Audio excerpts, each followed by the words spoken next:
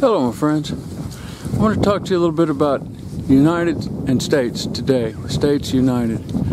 Back before the Civil War, this nation was often referred to as these United States, as opposed to the United States.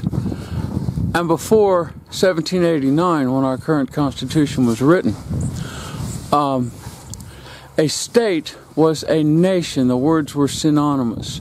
There was, before 1789, before our Constitution was written, this thing we think of as a state, which is a subordinate governing unit within an overall single unitary government, did not exist anywhere in the world. State meant nation, nation meant state. When this country was founded, our first attempt at making a country was this thing they called the Confederated States, and that's before the one that declared war against us over racism and all that. The first pass at making a country after the Revolutionary War was the Federated States, Confederated States, and they were separate nations. The federal government had no power to do anything. Only the states had power. When they met in Congress, each state got one vote. It had nothing to do with population. Each state got one vote. They could send various numbers of delegates to the Congress, but each state got one vote. And that didn't work. You know, like we had fought this Revolutionary War, and we had all these veterans, and we couldn't even pay them their back pay because the federal government was what owed the veterans, but the federal government didn't have the authority to tax the states, so the states didn't have to send any money in, so they couldn't pay the veterans. And that's why, in a side issue, that's why we have Washington, D.C., because they used to meet in Philadelphia, and one year all the veterans came up and they were so mad about not getting their back pay that they ran the United States government, the Confederated States government, out of town.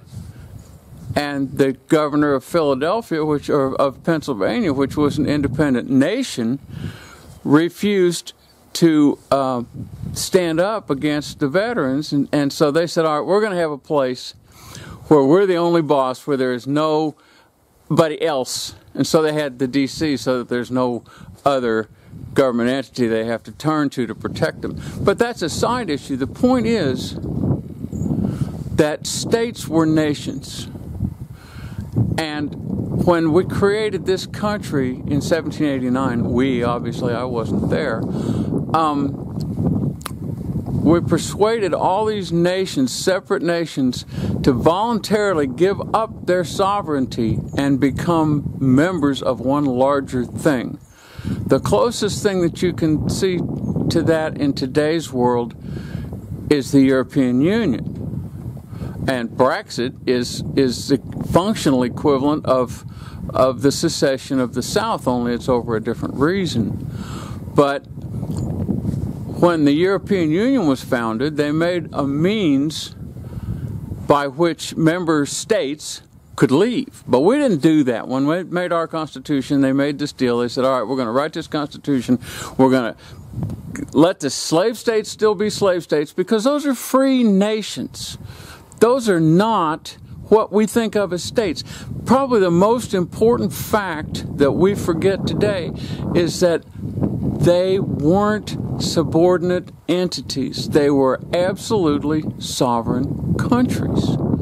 And so these guys got together in Philly and they wrote this document, and they said if we can get 9 of these 13 states to sign on to this, then those 9 will be one nation, and the other 4 can go ahead and be independent nations.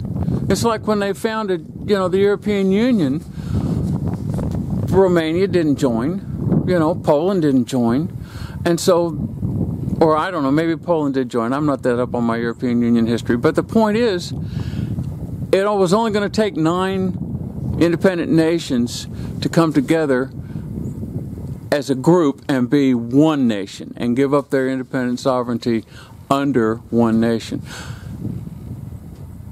as it turned out, that's why they put all that slavery stuff in, because there weren't 9 non-slave states. If they couldn't get some slave nations to give up their sovereignty, the United States couldn't be born.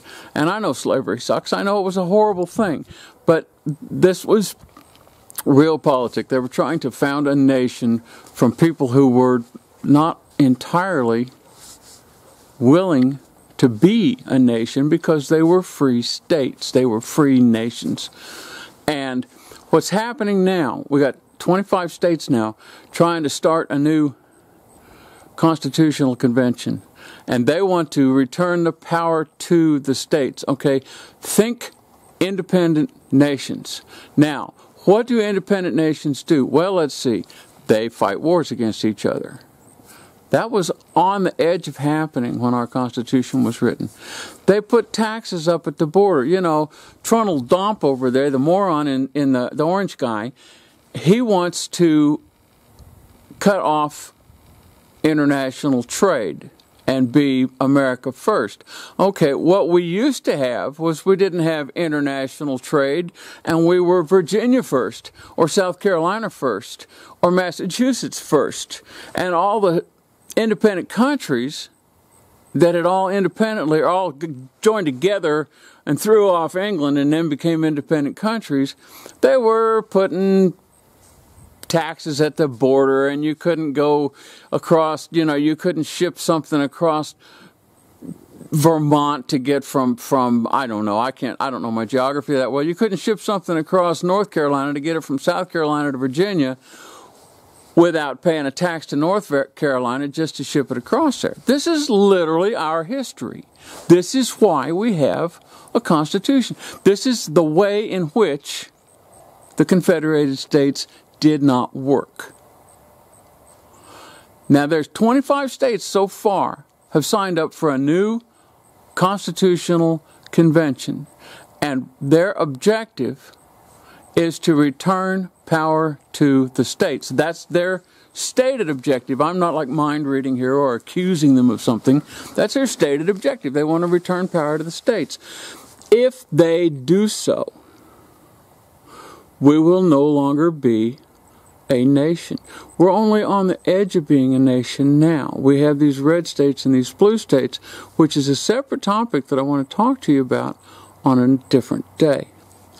But right now, we are still, underneath it all, one nation. If these people succeed in what they want to do, they're going to devolve this nation into semi-autonomous, separate nations. And if they do, given the history of humanity for as long as we can track it, there is virtually no possibility that war will not be somewhere in the future, that taxes at borders will not be somewhere in the future, that everything that we know about being one nation indivisible will be over.